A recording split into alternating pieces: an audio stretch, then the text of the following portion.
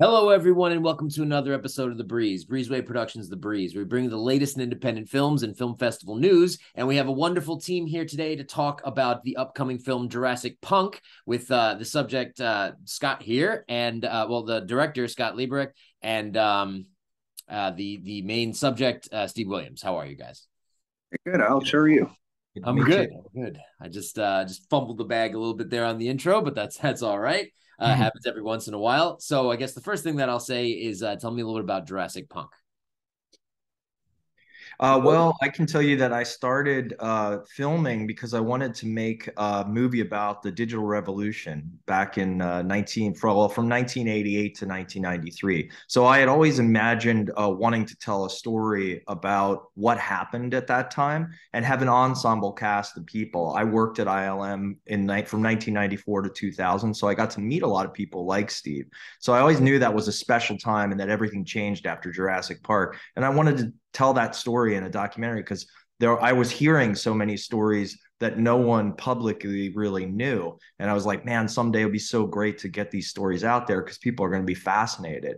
And then so I started shooting, and I was going to make it just a film with everybody kind of having an equal voice. Steve being probably one of the most charismatic of the bunch, of course. But then as I kept making the film, it started to feel more like I wanted to have kind of a singular character that the audience could follow and hear their story. Steve's story was probably one of the most incredible ones, and also Steve was courageous enough to give me complete access to him to film whenever and wherever and however I wanted. And he really did not hold back in terms of the things he wanted to say or do. We've been friends for several years, so it was easy for him to trust me, I think. but he definitely, like, we just kept shooting, and it started to feel like something where it was, it was a collaboration in a lot of ways. Nice. I did enjoy the trailer. I checked it out, and a part of that trailer, you said, Steve, that you weren't very much into politics. You were kind of just like a let it rip type person, and that you didn't play that game. I wanted to see if you can elaborate on that with the environment, the way that it was, and how you handled yourself in the business. Is that when I came in ILM, it was like a candy store. I mean, it was like a research laboratory. It was so wonderful. They had the money to throw. Scott Ross was the guy who was the GM of the company that threw us these machines. If we needed them, he'd get us the machines, and he was great. He was integral at that time. So there was definitely a hierarchy there, which I'd never ever been used to. Coming from Canada, I'm used to the class system. And that's the reason I left Canada, because when I started postulating these ideas about digital humans and digital creatures 40 years ago, for over 40 years ago, writing about it, everyone in Canada thought I was nuts. So ILM's you're really good with software, and this is a research lab, and we've got, the thing to sort of fund you to do it with Mark to pay. But the one thing I didn't know of was sort of a hierarchy of Illuminati that were there. And I thought, this is odd. They don't know. For one thing, that they're saying that everything that we're saying, they're saying it's not possible until we visually had to prove it. So then after they start getting the awards for your work, when they told you not to bother trying, I thought, this is really weird political game going on here, man. And a lot of people got that, and won't mention the names because it's fairly obvious. The guys with the nice suits and the guys with the nice cars, and me smelling like motor oil and having a ripped shirt every day, because I was a very sort of the blue collar manual guy that happened to know the higher levels of math and data, which is like a freaky conundrum. The last thing I wanted to do was belong to these little clubs, because I always felt that all the changes of the convention and standard came from the trenches, not from some Ponzi meeting at some expensive restaurant where people are patting each other on the back, telling them how great they were. This was very much a grassroots laboratory environment, and that's where I only trusted the trenches. So that's why I never fit in. I never fit into that thing, and I never really tried. But where I really got, I guess I've been out of shape, is when I was criticized and beaten up, and literally being told by guys like Mirren, don't bother trying to build the Rex. There's not going to be any dinosaurs in Jurassic Park, no digital dinosaurs. And I went, what? This coming from a guy who's never touched a keyboard ever, right? But I tried I never set out to hurt anybody ever. in these circumstances. I was just following my instinct, always being enamored with how things work, and data just being sort of one of them. And so, in terms of saying I wasn't good at politics, I wasn't. It was not my prime focus to climb a ladder and get the title of visual effects super. I didn't want that. I thought, I came in as an animator when I joined ILM in '88, and I left as an animator, in '97 when Jim Morse fired me. So. Well, I think that your work is highly regarded by those that are the audiences worldwide as they're memorable, machines that were used, like the T-Rex, as you said, also the Abyss, like with the water funnel that was out, which you see in the trailer. Also, you could see like Terminator 2, and you have Robert Patrick involved in this film as well, who's talking about his work, and then you show some behind the scenes work with that.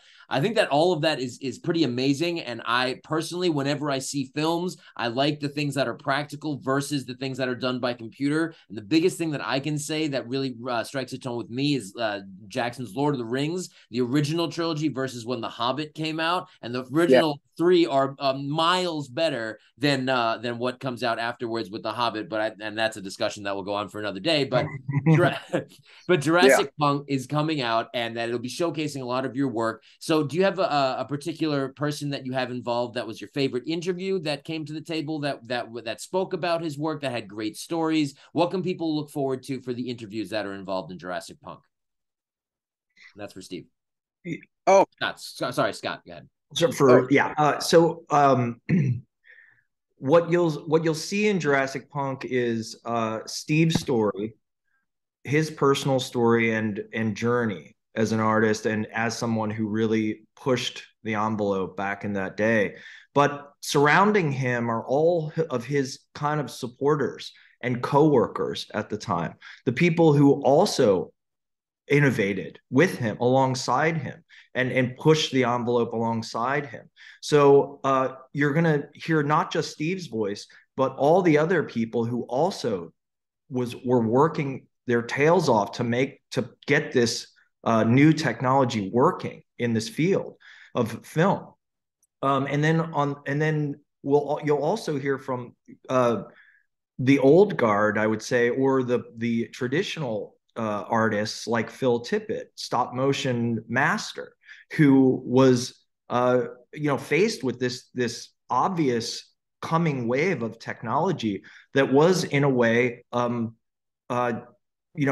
dangerous for him and his business of doing stop motion puppet animation. And so what's interesting about the film, and what I always wanted, was a film about people and about the conflicts and personalities that can happen in productions like this, and at critical moments like this in history. And so what you're going to find is not something that comes off like a DVD extra about how did they make the dinosaurs? How did they make the Terminator 2?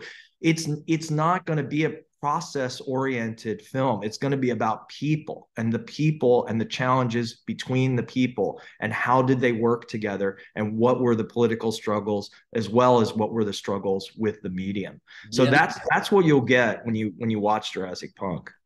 Alex, yes. In answer to the question, some of my points of view about that, because Scotty did get a great variety of interviews from different guys that we had. See, Mark and I were kind of the original guys there, and Doug Smythe, and that was back in '88. And then later on, we brought in the Natkins and the John Schlags and the Eric Endertons, who are great engineers, right? That really helped, and Joe Lettieri, who we got out of Metrolight in 1990, to help me with Terminator. And but one of the guys that I think comes off when I see the doc, which is still very difficult for me to watch, because the rise is one thing, the fall was another. It was guys like Bill Kimberlin, who had been an editor there for 30 years. Kind of a quiet guy, ILM editor, VFX editor, and he kind of comes off as being the sage, kind of the observer of this whole thing, because he had seen that, he had been there since the beginning. So he kind of would sit back in dailies, and he was the guy that came off, I felt, very astute, in terms of his comments about, this stuff. So in terms of the sage mentality, that's why I felt that's where his strength was.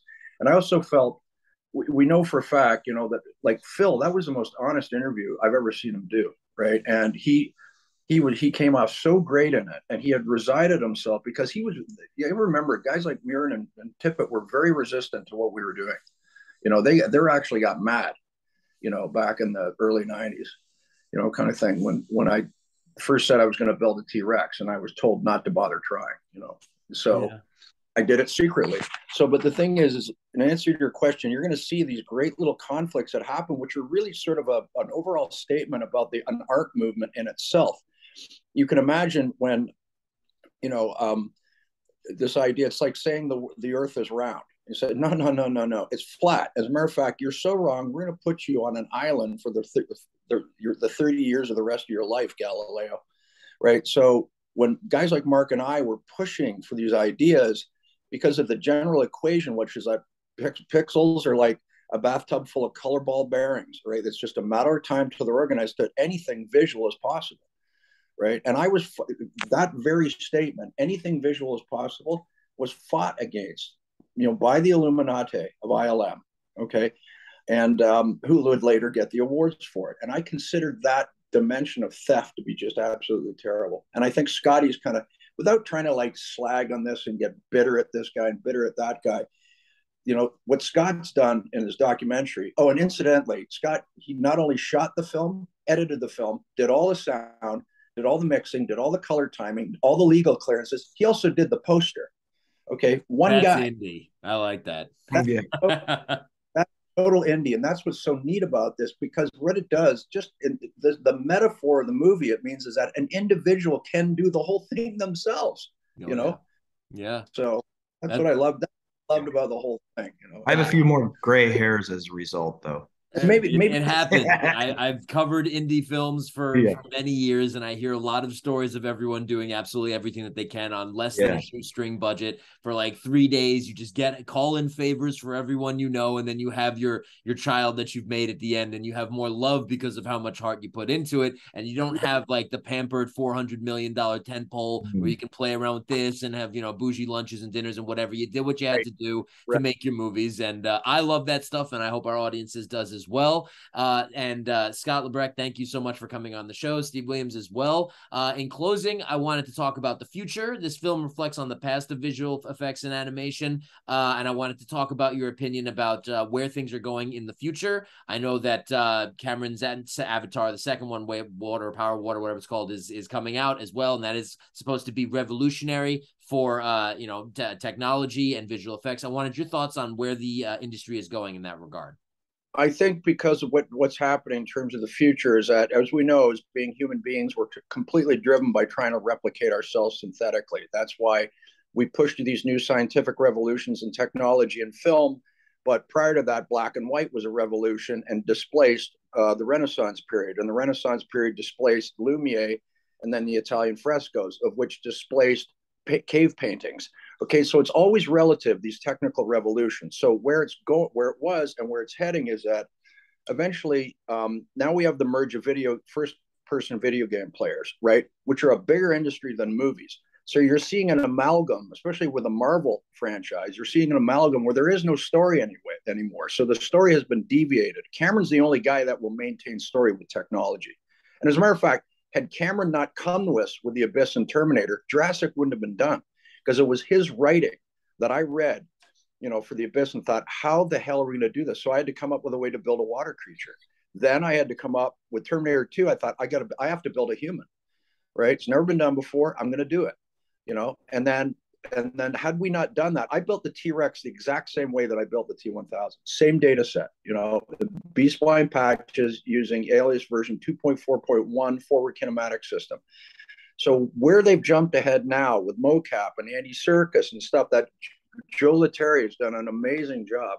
Like when they did King Kong in 2005, that was some of the best acting of a digital creature I've ever seen.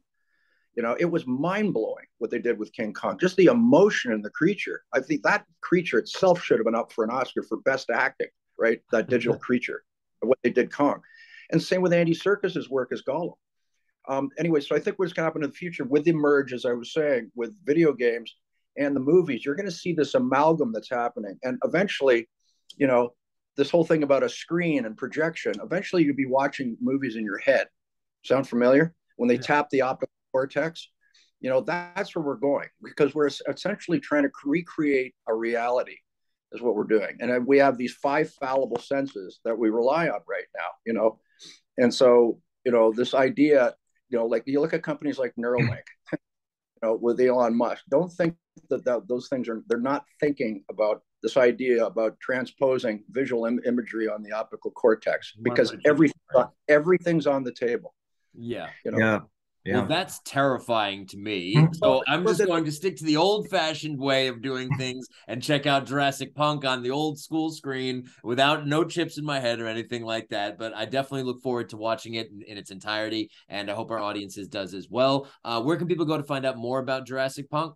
Alex, let me interject thing, seeing as though we're talking about everybody now terrified, especially in the artistic community, about AI displacing like Photoshop and displays. And that's the latest thing I've been reading, about the artistic form where you're sitting down and actually doing the work yourself. Right. But I just want people to understand AI already happened. It's called us. And all we're trying to do is cycle back to replicate the way that our neurology is put together. Right. Anyway. So so Jurassic Punk, you can go to our website, JurassicPunkMovie.com. You can also find us on Instagram, Jurassic Punk Movie. You can purchase the film or rent it on December 16th. You can actually pre-order it now on iTunes. It's going to be also available on Vudu and Amazon Prime. We're having a couple theatrical runs coming up in a couple cities. LA and New York, I think I'm being told, but we don't have those times yet. And then cable stations. It's really going to get out there.